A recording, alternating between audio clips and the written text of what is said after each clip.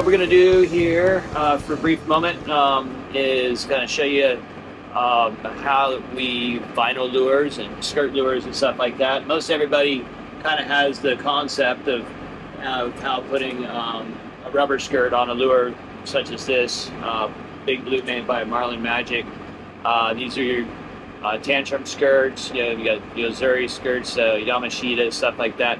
These are pretty basic. Everybody pretty much knows how to skirt that, but I'm going to come back to this a little bit later and tell you the difference why we use this versus this, or this versus this. So right now we're going to get back to building this lure with vinyl, and vinyl is kind of a special thing that was kind of pretty much started over here in Hawaii.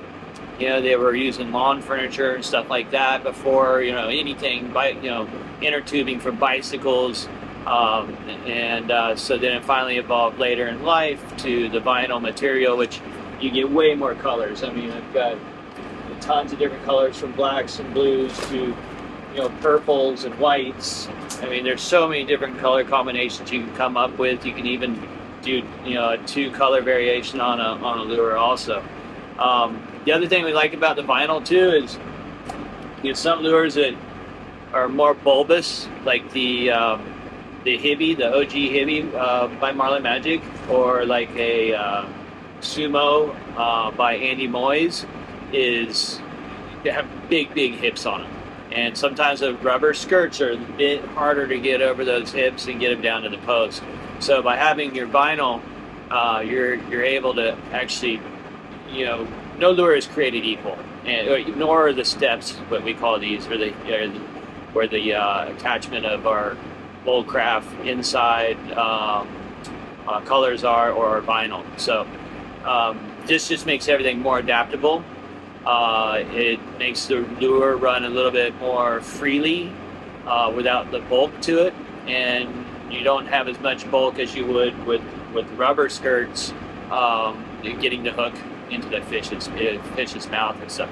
Plus, to me, the vinyl's a bit more durable too than the rubber. After a while, the rubber gets eaten up a bit. So does the vinyl, but it just tends to last a little bit longer. So we're gonna get started real quick. This is Ruckus by Marlin Magic, and this is one of his new OG versions here with the mahi mahi coloring and stuff with a blue hat on it. I'm a big fan of Marlin Magic lures, as you know. I probably already said it 5 times. But Ruckus is one of my favorite lures out of all of them that he makes. So we're going to get right with this. First thing we do is get our vinyl. And a lot of guys who use just a regular straight ruler.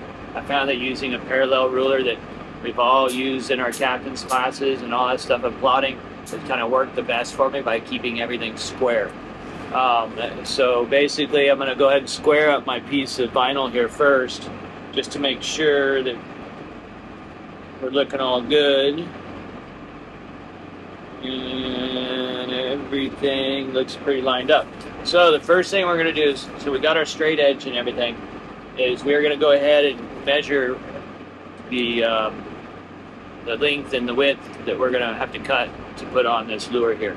So by taking this, I take it upside down, because this is the last step that we're going to have to put this vinyl on, and I'll show you that here just shortly. But I'll put it on the lure here, put it just a little bit past this step here, the last step. It was my vinyls, or my floss is going to go on here to attach it. But I'm going to put it on here about right where the middle is, and then I'm going to pull it around, keeping pressure on that seam right here, kind of stretch it a little bit. Then once I get to my edge, you can see right there, I'm going to take my pin and give it a little mark, and that's basically where I'm going to make my first cut. So by throwing a ruler on there, you probably get it pretty square, pretty straight. Like I said, by using this parallel ruler, there's no guessing and things getting all sideways and all that stuff. So it's just been one of my go-to deals, and it makes life a lot easier.